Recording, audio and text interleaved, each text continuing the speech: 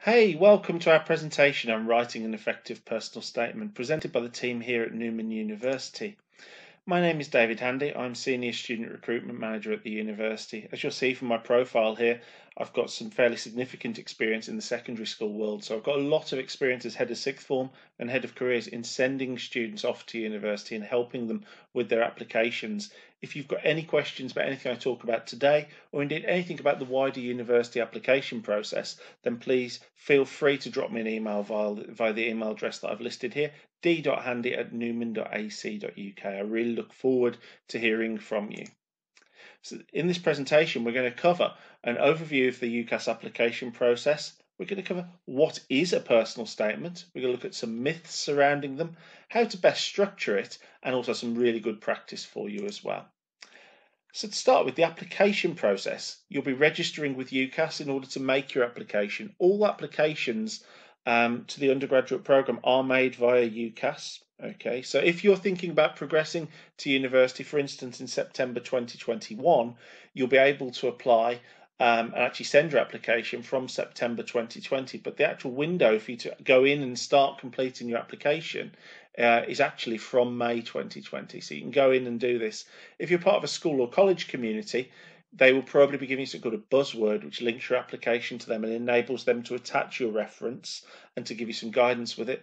If you're applying as an individual candidate, I know some of you are perhaps coming back into learning, then you can apply and you have to list a referee that you want to write your reference. It's normally an academic reference, but if you've been in employment for quite some time, then a previous employer would certainly be acceptable for that. In terms of sending these, if you're applying for Oxford or Cambridge, medicine, veterinary or dentistry, then that would need to be sent by the 15th of October. The date of equal consideration for all universities is the 15th of January. Okay. If you meet that deadline, universities will be looking at your application. If you send it after that, they can't guarantee that all universities will be in a position to consider them. Okay, those of you in schools and colleges, I would really encourage you to work with any deadlines that are set within your institutions, because sometimes your references have to be attached and so on and so forth. So do work with any institutional deadlines you've got. Once that form's been sent, you'll be receiving your offers. So conditional offers, we'll ask for a particular amount of UCAS points or certain grades from some universities. You may receive an unconditional offer. So this could be because you've already got your qualifications, or because that university is making what we call unconditionals, whereby there isn't a stipulation upon your prior learning. In some cases, we may offer alternative programs of study, and sadly, in a small number, we will be declining you from those courses. Once you've got all your offers back, you make your firm and insurance choice. So the firm choice should be the university and course you really want to go to, and hopefully the entry requirements broadly in line with your predicted grades, or that indeed those that you already achieved. And your insurance choice is just that, it is your first backup. So it should be a university and a course you'd be comfortable going to if perhaps you didn't get the grades to progress to your firm choice. If you get no offers, or you choose to withdraw from the courses that you applied for, from February you can go into a scheme called UCAS Extra. Okay, and in Extra you go to universities on an individual basis to make your application. So say for instance you're looking at a course in psychology, you've been rejected from all the other places you applied to, you come to us at Newman through UCAS Track, and we consider whether or not you'd be suitable for the course. If we say yes, great, you would be in conditional upon whatever conditions are attached to your offer. If we say no, then you go back into that pool and you can go to another university and ask the same question. So you'll be getting your results during the summer, typically in August. Following that, we'll be confirming places. If for whatever reason you haven't quite got the grades that you'd hoped for, there'll be opportunities through clearing. So clearing is a program where universities can match courses that they've still got vacancies for with students who aren't yet placed. So what is the personal statement? It is your opportunity to tell us as universities about your suitability for the course that you hope to study, where you'll be demonstrating your enthusiasm, your passion and commitment for the subject, and really make yourself stand out from the crowd. Okay, because not every degree course will interview. All right, that's something really important for you to consider. This may be your only opportunity for you to talk in some respect to the admissions tutor. The personal statement is 4,000 characters or 47 lines, whichever comes first, where you can evidence that you've researched the course, that you've got good independent study skills, that you've got motivation and commitment for the subject and a real passion showing through. We want to see that you can write. Like I said, this may be the only opportunity we have to see your work prior to making you an offer for university. So do make yourself stand out. And we want to see things that you do well, and perhaps the areas that you want to develop when you're at university as well. So when we think of when do we need to start our statement, if we're looking at applying for university for September 2021, then I would certainly be encouraging you perhaps during the summer of 2020 to start drafting this. I know many of you in schools and colleges will have deadlines for a first draft prior to that. If you're looking perhaps to be applying later in the year, if you're watching this video and we're well in the autumn, I would just encourage you to make a start as soon as possible on doing so. So how to structure your personal statement. Okay, be thinking about this. We have an introduction. We'll have, if you're currently in study, I would suggest a paragraph about each of the subjects that you're currently studying and how that links and the various transferable skills link through to what it is you want to study at university. We would then move on to looking at other achievements, perhaps work experiences, other opportunities, things that you've done before you come to a short conclusion. So your introduction, we want to have the fundamental reasons for why you want to study that particular course, why that subject out of the 50,000 or so that are out there, and how did your enthusiasm and interest for that course develop.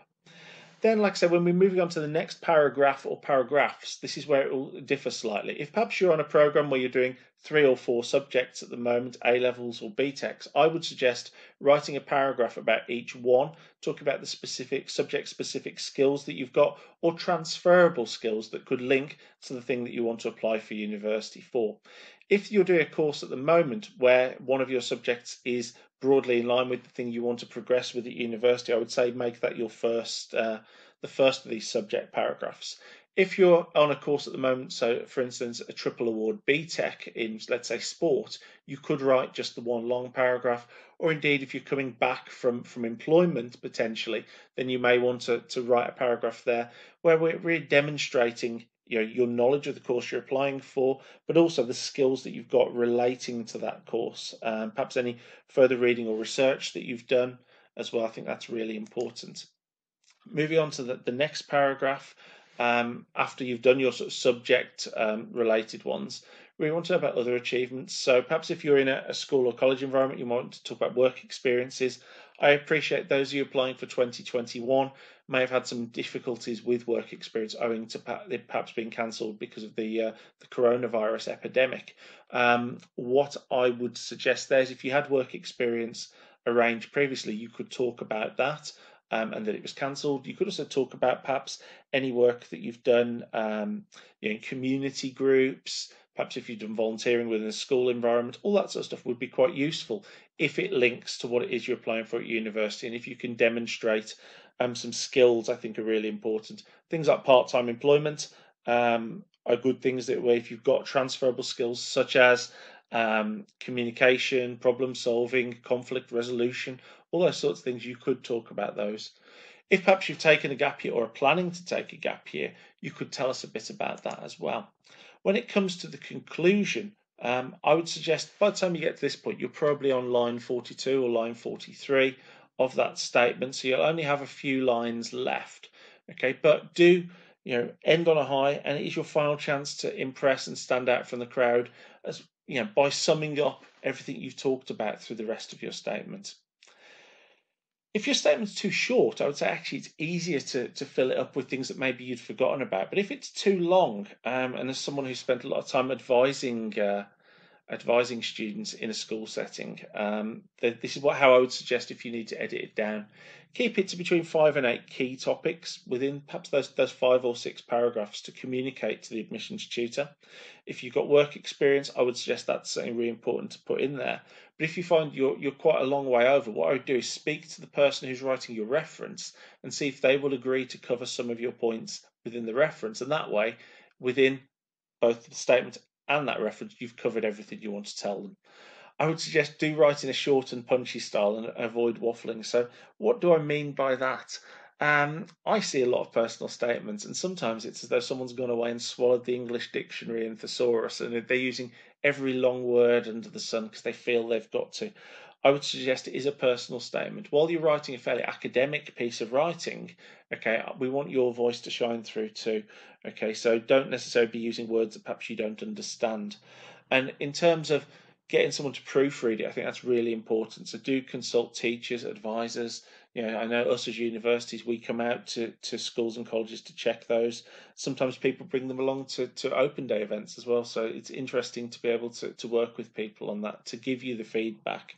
In terms of the amount of drafts I would be writing, I suggest somewhere between 10 and 20 drafts will get you to the optimum personal statement. The first few, you're going to be making some fairly significant changes. But what I would say is after that, it's going to be a case of tweaking things, so perhaps sentence structures, the way it reads, perhaps moving the paragraph order around. So by the time you're sort of up to those later drafts, you're not completely rewriting it. So don't panic, folks. Which is why I would suggest do write it in a word processor, prepare it offline. So like Microsoft Word is a really good thing to be using. When we're thinking about putting together, I like to think of things as a bit of an ABC guide. So if you're telling us the activity, so what you've done, that's good. If you can tell us the benefits of what skills it's given you, that's better. But the absolute best practice is where you're relating everything back to the course that you're choosing to apply for at university. What I would say is if you get a sheet of A4 or a sheet of A3 paper, you could potentially split it into 4 quarters. Okay, have one for the introduction, one about the course, one for extracurricular activities, and one for a conclusion. So those things we talked about earlier, and really you could start to do almost like an essay plan where you bullet point the different things that you might want to cover. And then when you come to type up your draft, okay, as you go through, you just put a little tick next to each thing so you can see that you've covered all those thoughts that you're thinking about. What I'd say, you could do this plan over a period of days, so something else will occur to you. If you're anything like me, you'll have ideas occur to you all sorts of times of the day, so you can just add it onto that document, and I think that's going to be a really useful tip for you. So think about some do's and don'ts. Do really think about what skills or qualities you're going to need to demonstrate for the course that you're thinking about. So I've got a couple of examples here for you. So teacher training, for instance, you might want to be looking at organisational skills, being adaptable, showing your passion, communication skills, and enthusiasm for the subject, patience, teamwork, giving examples of all the times you've used these skills. And thinking on something slightly different. So for business management, some of these are fairly similar. But if you look through here, things like effective problem solving, research and data analysis skills. So just think about the kind of things that your course at university is going to need you to do, and try and demonstrate how you've been developing those either through your studies or perhaps through your employment as well. What I would say is don't lie about any experiences, about work experience, hobbies, skills, books you've read. Certainly in a previous life, I've come across students who've been to university interviews and they've cited in their personal statement, journal articles they've read, and they've gone for interview, and the person on the other side of the table has actually been the person who wrote those. Luckily, they genuinely had read them, but just be mindful of that. You don't want to get caught out. I would say don't quote for the sake of quoting. It is a personal statement. You've only got those 4,000 characters or 47 lines to express your views as to why you should be allowed onto that course. So I would suggest it's probably not necessary for you to be quoting other people. I, as you know, read a lot of personal statements. And the one that still comes up to this day, 20 odd years on, is Tony Blair, education, education, education. There's probably between 30 and 40 characters that could be better used to further your argument as to things that you've done or skills that you've got. I would also be careful of exaggerating or using silly examples. So I call them X Factor auditions. So ever since playing with my dolls as a little girl, it's been my lifelong dream to become a teacher. I would just be wary with that. That doesn't really advance your argument very much. As an opening statement, I'd say it's quite weak. And be mindful of examples you've got from television as well. So, example here, my passion for nursing grew from watching TV shows such as Casualty and Holby City. That as a standalone is quite weak. But if you were to then say the extra research and things that you'd gone on to do, work experiences, that would make it much stronger as part of an introduction. Okay, so I'd love to meet this student, and I really think it's a great opportunity as a statement to sell yourself in the most positive light. but be careful of perhaps pushing yourself a little bit too far and stretching the truth too far. I'd love to meet this student, and when I'm not working towards world peace, I enjoy learning languages from scratch, writing symphonies, and playing a standard of football that Ronaldo could only dream about. Just be mindful. It's great to sell yourself in a positive light, but just don't push it that little bit too far. Spelling, punctuation, and grammar, really important throughout the whole application, indeed, not just the personal statement. So just be mindful of having your spell check set to the right version of English, so United Kingdom. And I would, top tip from me, as you're drafting it, print it off or indeed sit there, read it out loud. Okay, you might think, well, that's a bit strange, but read it out loud because you'll come across spelling mistakes. You'll certainly come across grammatical errors and perhaps places where you could improve your sentence structure. And that will give you the best reading personal statement. So in summary, some do's and don'ts for you.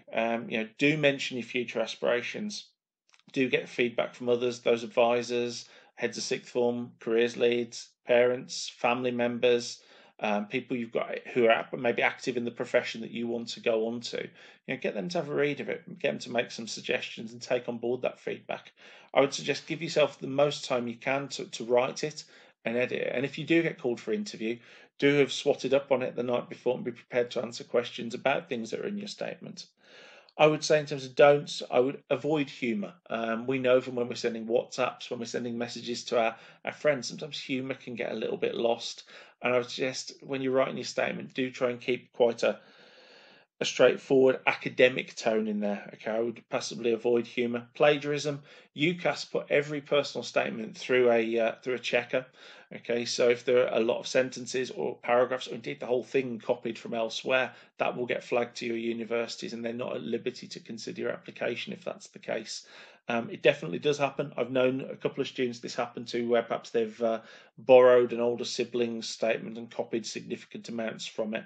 So don't get caught out. And also, it is a personal statement. We want to hear your voice, so don't maybe allow someone else to write it on your behalf.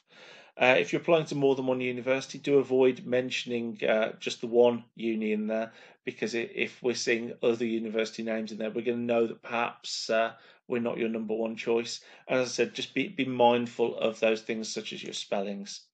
So your to-do list, really go out there and research the courses that are available, use virtual open days, use the information on university websites, and indeed ucas.com is a brilliant resource. Start creating those mind maps and drafts of your personal statement and really crack on with your statements early. Give yourself plenty of time.